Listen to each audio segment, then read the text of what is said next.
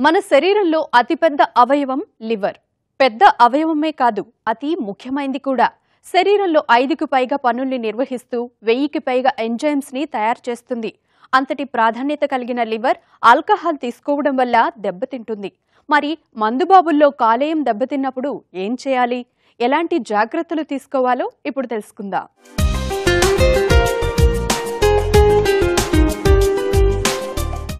ప్రస్తుత కాలంలో మానవ జీవన విధానంలో అనేక మార్పుల వల్ల, ఆహారపు అలవాట్లలో వచ్చిన మార్పుల వల్ల కాలేయ సమస్యలు ఎక్కువగా వస్తున్నాయి.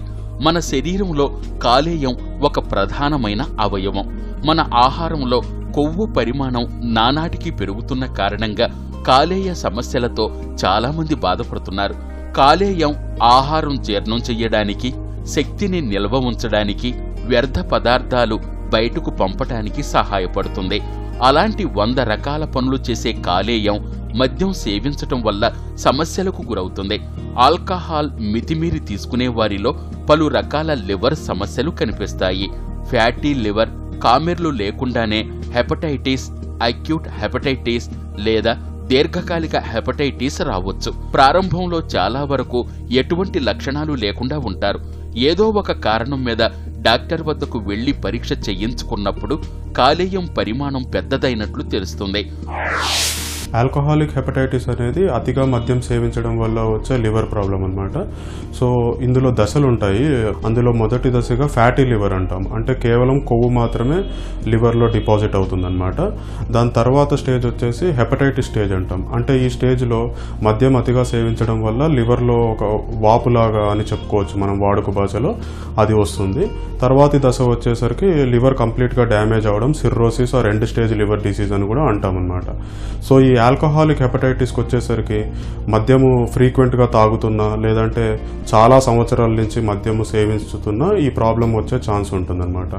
ఇందులో వచ్చే లక్షణాలు ఏముంటాయంటే ప్రధానంగా జాండిస్ రావడం, అంటే కళ్ళు పచ్చగా అవ్వడము, తర్వాత వచ్చేసి జ్వరం రావడము, కడుపు నొప్పిగా రావడము, ఇట్లాంటివి ఉంటాయి. ఇదే తీవ్ర దశలోకి మారిన తర్వాత ఎన్కెఫలోపతి అని కూడా అంటాము. అంటే కొద్దిగా కోమా దశలోకి కూడా వెళ్ళే ఆస్కారం ఉంటుంది. దీంతోపాటు కొయాగ్యులోపతి, అంటే రక్తం గడ్డగట్టడంలో కొద్దిగా తేడాలు జరిగి అధిక రక్తస్రావం అయ్యే ఆస్కారం కూడా ఉంటుందన్నమాట. చిన్న చిన్న గాయాలకు కానీ, లేదంటే కొన్నిసార్లు చిగుర్లలో నుంచి రక్తం పోవడం కానీ, ఇవన్నీ కొయాగ్యులోపతిలో ఒక భాగం అన్నమాట. ఇది కాకుండా ఈసోఫేజియల్ వ్యారిసెస్, అంటే అన్నవాహిక చివర్లో ఉండే రక్తనాళాలు బాగా ఉబ్బుతాయి. ఇవి ప్రెషర్ ఏటిలో అధికం అవడం వల్ల అవి పగిలి అధిక రక్తస్రావం అడిగి కొన్నిసార్లు ప్రాణానికి కూడా ప్రమాదం జరగవచ్చు. సో ఇవన్నీ అరికట్టాలంటే పేషెంట్ ఎవరైతే ఆల్కహాల్ ఎక్కువగా కన్జ్యూమ్ చేస్తున్నారో ఇట్లాంటి సిమ్టమ్స్, ఫీవర్ కానీ, జాండిస్, కళ్ళు పచ్చగా అయినా కానీ, కడుపు నొప్పి వచ్చినా కానీ అర్జెంటుగా డాక్టర్కి చూపించుకొని తగిన వైద్య పరీక్షలు చేయించుకొని ట్రీట్మెంట్ మొదలు పెట్టాల్సి రావచ్చు. శరీరంలోకి చేరే మద్యాన్ని విసర్జించే క్రమంలో కాలేయం ఎక్కువ శ్రమకు గురవుతుంది. సామర్థ్యానికి మించి మద్యం సేవిస్తూ ఉంటే క్రమంగా కాలేయం దెబ్బతింటుంది. విపరీతంగా మద్యం సేవించేవారి కాలేయం వాపుకు గురై గట్టిగా తయారవుతుంది. వ్యాధి తీవ్రత పెరిగితే కాలేయం విఫలమవుతుంది. సాధారణంగా కాలేయానికి సంబంధించిన వ్యాధులన్నీ ఇతర వ్యాధులకు జరిపిన స్కానింగ్, రక్త పరీక్షలు, హెల్త్ చెకప్ల ద్వారా బయటపడుతూ ఉంటాయి. ఆకలి మందగించటం, వాంతులు, విరేచనాలు, కడుపు నొప్పి, అలసట, నీరసం, మూత్రం పచ్చగా రావడం, చర్మం, కళ్ళు పసుపు పచ్చగా మారటం, బరువు తగ్గటం, కాళ్ళు, పొట్ట వాపు, రక్తపు వాంతులు, దురద, నల్లరంగులో విరేచనాలు, పగలు నిద్రపోతూ రాత్రుళ్ళు మెలకువగా ఉండటం. దీన్ని మనము డయాగ్నోసిస్ చేసేది ఎట్లా అంటే ప్రధానంగా రోగి హిస్టరీ, అంటే అందులో అతను మద్యం సేవిస్తాడా, సేవిస్తే ఎంత ఫ్రీక్వెంట్గా తీసుకుంటాడు, ఎంత మోతాదులో తీసుకుంటాడు, దీన్ని బట్టి అది మద్యం వల్ల వచ్చిందా లేదా తెలుస్తుంది. ఇది కాకుండా కొన్ని రకాల లివర్ ఇన్ఫెక్షన్స్ ఉంటాయి, హెపటైటిస్ ఏ, హెపటైటిస్ ఈ అని. అవి కూడా మనం ముందు రూల్ అవుట్ చేసుకోవాలి. ఒక పేషెంట్కి ఇది ఆల్కహాలిక్ హెపటైటిస్ అని చెప్పే ముందు మిగిలిన ఇన్ఫెక్షన్స్ కూడా రూల్ అవుట్ చేసుకోవాల్సి వస్తుందన్నమాట. ఇది కాకుండా ఎల్ఎఫ్టి, లివర్ ఫంక్షన్ టెస్ట్లో ఇందులో లివర్ పనితీరు ఎట్లా ఉంది అవన్నీ తెలుస్తాయి. అల్ట్రాసౌండ్ అబ్డామెన్ పొట్టది స్కాన్ చేయించడం వల్ల లివర్లో సైజ్ ఏమన్నా పెరిగిందా, వాపు ఉందా, ఎలా ఉందనేది కొన్ని తెలుస్తుంది అనమాట. సో ఇందులో ట్రీట్మెంట్కి వచ్చేసరికి ప్రధానంగా ఆల్కహాల్ అనేది కంప్లీట్గా ఆపేసాలి. తక్షణం ఆల్కహాల్ని ఆపాలి. ఒకవేళ ఆల్కహాల్ ఆపకపోతే ఇది ఇంకా ప్రోగ్రెస్ అయ్యి కంప్లీట్గా లివర్ పాడైపోయే ఆస్కారం ఎక్కువగా ఉంటుందన్నమాట. సో ఆల్కహాల్ కంప్లీట్గా ఆపేసి దాని తర్వాత కొయాగిలోపతి కరెక్షన్, ఒకవేళ రక్తము గడ్డగట్టడంలో అబ్నార్మాలిటీస్ ఏమైనా ఉంటే వైటమిన్ కే అని ఒకటి ఇచ్చుకోవాల్సి వస్తుంది.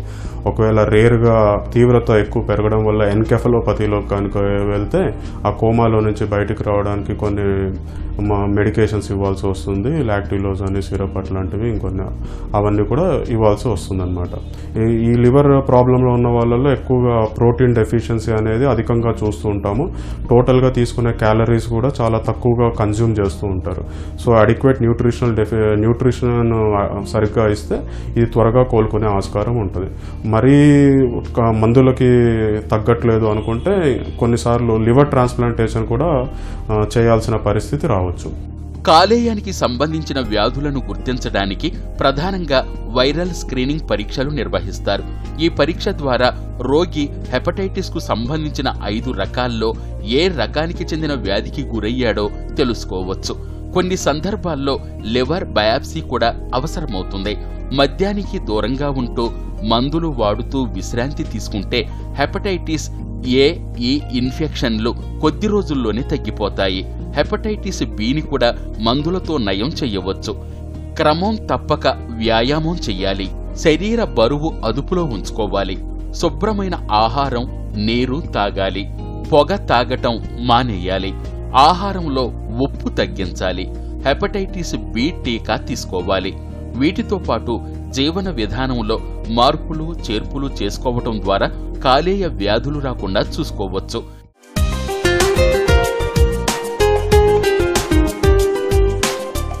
మారుతున్న జీవన విధానం, ఆహారపు అలవాట్లలో వచ్చిన మార్పుల వల్ల కాలేయ సమస్యలు ఎక్కువగా వస్తున్నాయి. సో మంచి ఆహారాన్ని భుజించండి, మద్యం సేవించడాన్ని పూర్తిగా దూరం పెట్టండి. కాలేయ సమస్యలు లేకుండా ఆరోగ్యంగా జీవించండి.